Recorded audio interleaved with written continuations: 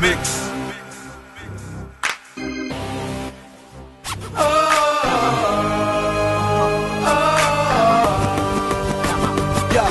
Yo, gangsta ku Al Pacino, king tan ku casino, patino, go metal ki ka rive bagalizo.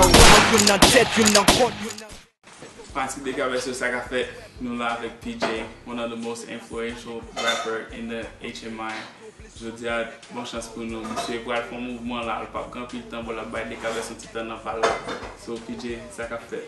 Ça qu'a fait, comme salut tout fanatique de Cabezzo, salut nous personnellement parce qu'on fait des classements pour qui même chance pour parler mon sur tout fanatique PJ, tout fanatique de Cabezzo, nous saluer nous. So introduis PJ pour fanatique de Cabezzo. James Lamotte, nous fait la vallée Jack Mel.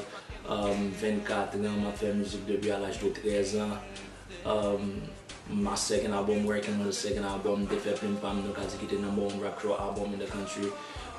Yeah, I mean, I'm just doing music, working on the second album right now, Miss Agnes. It should be out this summer, guaranteed.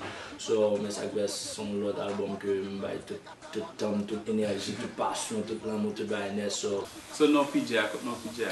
Allow me to reintroduce myself. My name is... Pour non PJ, il sorti de vrai nom, pas qui c'est James. Et puis, on connaît leur petit monde en Haïti, toujours construit un nom, qui était pouché. Et puis, un manager qui c'est sûrement tout GG. Et puis, il put it together, pour il prend payer là-dedans, et puis il prend J. Anna James, we put it together, et puis nous battons juste grâce pour nous récupérer nous juste ajouter AY là-dedans. Différence entre PJ et James Lamotte. Deux mondes complètement différents. James sont monde qui vraiment réservé complètement différent de PJ. Au cas où PJ sont monde qui socialise a lot côté on stage, il parle dans tout programme depuis que l'a joué dans le programme et puis prêt pour communiquer avec tout fanatique et tout ça, tandis que James sont complètement différents, vraiment réservé. Soit James a un programme en tant que James, ou après non coin juste à bon petit bail pour Paul, vraiment réservé le pile, vraiment timide, toujours à côté. But PJ qui sont vraiment opposés de James. So earlier you said, vous commencez à faire à l'âge de 13 ans. So at what part of your life you realize that rap, that's what it's gonna be? When I first came out here, I mean 5, when I first came out here, and then, I mean, I was doing music, I was writing lyrics. Ma songe à l'époque, depuis que la musique sorti, la musique américaine, download beat live, je me fait freestyle sur, et puis les amis, famille qui tendaient, et puis ils disent, yo, you can talent vraiment, why don't you go for it? You know what I'm saying? And as far as that, I was still doing like rap as for like a hobby or just something I do on the side.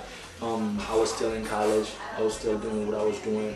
But après que tellement de gens qui convainquent moi qui dit que oh, il y a un talent supposé faire dans le carrière vraiment qui c'est un problème que nous même dans la culture haïtienne nous vraiment il y a un côté que nous pas exploiter des talents comme carrière. À partir de ça, so pas de faire même erreur, juste focus sur ça et laisser me dire que that's it, I'll go for it. Well, you mentioned that you were going to school and stuff like this, so why rap? Rap chose me in a way, I didn't choose rap. Why rap is hard to tell. Rap just choisi, I fell in love with it, I mean really. Il y a une situation où je me présente, je me cadre que je suis un ménage pour un bon petit temps, dès que je suis tellement focus sur rap, je me choisir entre rap et lui-même, je me choisir rap. Bon point qu'on voulait arriver dans le faut faire des sacrifices, like you have to choose. And then at that time, si je ne pas faire peut-être je ne vais pas faire parce que c'est plus pratique pour faire venir dans le point que je là. Donc si je ne vais pas faire des décisions, ça ne vais pas faire. Mais ils comprennent jusqu'à présent, nos amis, nous pas ensemble encore, mais nos amis, everything is still okay. So you left Haiti when you were 15. 15. I assume you said you started rapping before that, yeah. Right? Any Haitian artist that was influential? Oh, definitely. Easy One is a legend to me. Okay. Easy One is a legend to me. The whole Masters crew. Like Masters en général, on déconne presque toutes les équipes. Bon, comme on gagne, on ne doit pas changer. Mais Masters, c'est une légende pour moi. Tout groupe planète, moi, toute musique. Easy One, I don't know. Easy One always been the role model. Vous travaillez avec Flav sur musique Fuck Moi Ali. On va parler de musique. Parlez de relation avec Flav. How did you guys collaborate? When did it start? Fuck Moi Ali. Actually, Mr. Prodigy Blake, he was the man that says, yo, Flav tap son bien sur Kakla PJ. And he kind of like sent it to Flav. Flav did his part, sent it to me. I was in New York back then. So lèl voye track la ban mwen lot boy, I liked it, I fell in love with it right away, did my part, sent it back to them, and then that was it. So, m'gade sou premier jour, mwen rencontre a Flav, like, I mean the first time we even speak on the phone was after Fok Mwen Ale. M'gade la te get the fet li gen tan lage, the feedback was crazy, and Flav, and Blake said, yo, you should call him, and then, I mean, thank him for the record and all of that. Every that was the first time we spoke on the phone. Then I've shooted video, our premier video shoot, like that's the first time we met face to face. And then never go into a deeper explanation about Fok Mwen Ale. Why they have it exclusive? Plus ou di mou gen même, plus ou vle fèm rete ya ver. Ta préféré pa genyen, au lieu pou m'ta pataje ou. Pa même kaka droite nan jè ou. Damn, m'ta mou stil. Baka expliquer qui j'en kem feel. Si c'est ton lot garçon, peut-être t'es ka combattre ça. Tomber ma avec yon lot fille, qui j'en m'a ka combattre ça. Never, so yon ti bisou. Fok Mwen Ale son story ki built off different stories. Like that I put together and built Fok Mwen Ale. What I mean by that, mge patne mta kou te trouve yon posisyon kote ke menaj li trompe la vek yon lot fi. Même te gen pop situation pa m kote menaj me te trompe m tou, but pa avek yon lot fi, but li te trompe m tou.